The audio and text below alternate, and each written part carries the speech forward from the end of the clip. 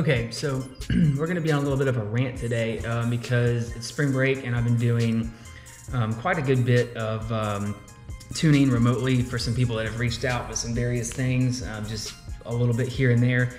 One of the things that I'm having concerns about that people are doing, like big name company people that do this for a living, is the spark tables and how they from one side they put in one number and then they jump over a couple rows and put just another flat number for a few rows and then over again.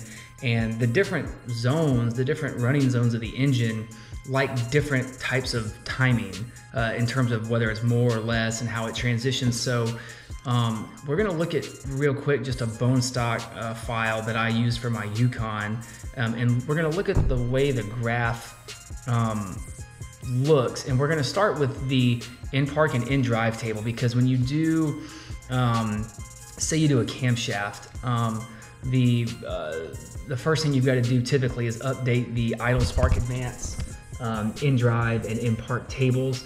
So this is what a stock 5.3 Yukon is going to come with. Okay, so you can see it starts at 18 over here. This is the startup and the idle, somewhere around 800 to 1200. It's 20 or 21 degrees. And especially for a bigger camshaft, that's usually where you've got to be. You can go a little bit less and get a little bit more chop out of it. This zone down here, this is for if you were towing or in a low gear, you're going to be at high cylinder air mass, high load, high tax on the engine, and at a low speed. These engines do not like a lot of timing down there. That's where they will knock and ping, this, that, and the other, and it's just not good.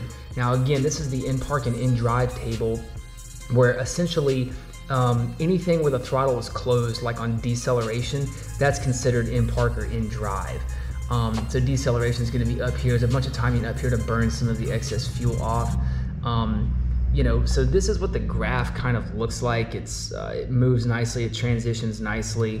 But we'll open a tune file. I'm not going to show the name of where the file came from, but this is a file that I opened the other day. Let me see here. And we'll compare it. And without even looking at the numbers, this is what the two look like.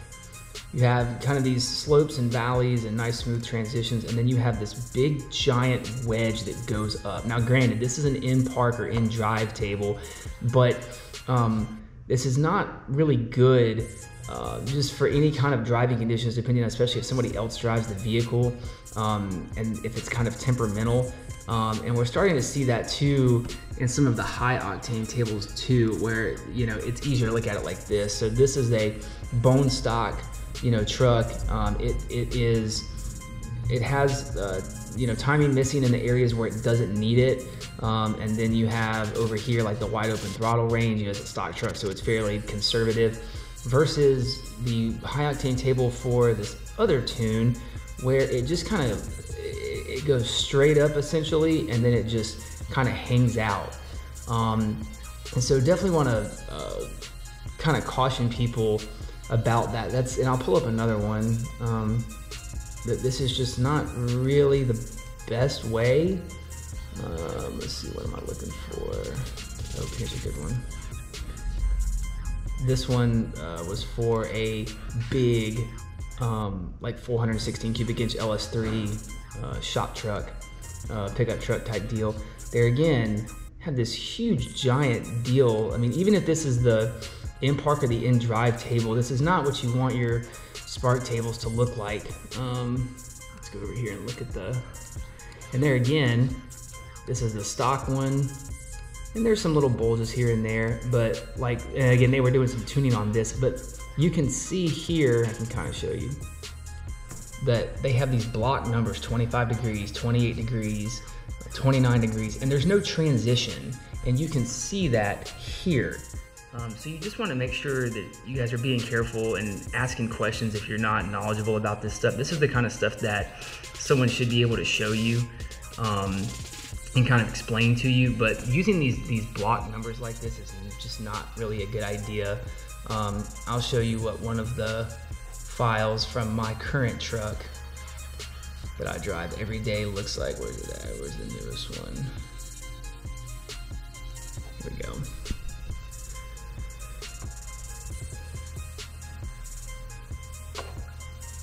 Let it load. So one of the things that I like to do is, let's open another compare file. Let's open the stock one. Stock tune files, bone stock file. Okay, so if we go to Spark, we go to in park and in drive. You know, so there again, this is the one that's in my truck now versus what the stock one looks like. And they look kind of similar. The biggest thing is that I just changed some of the values down here just to kind of smooth them out. I like the truck to idle a little bit stronger down low when it's, you know, sitting there. So I will make sure that I take a little bit more timing out of it. Of course, it still has to run, but like down here in this area, definitely want to make sure that you don't have negative numbers. That's where you'll get popping and backfiring and stuff like that, especially up here as well. You've got to have enough timing to burn all the excess fuel. I like to go in here and make these numbers, you know, like 5 or 6 or something like that, just so it has some timing in it. But this is what it should look like. It looks kind of similar. Obviously, every combination is going to be different, but yeah, just make sure you guys are out there asking questions about this stuff, and you know, that you're just not being misled. And if your timing tables look like that, there's a solid chance your VE table and your MAV frequency table, all that stuff's gonna look the same. So you you guys be careful out there. If you need anything, hit us up. Check out the website, check out the YouTube page, the Facebook business page, and we'll see you in the next one.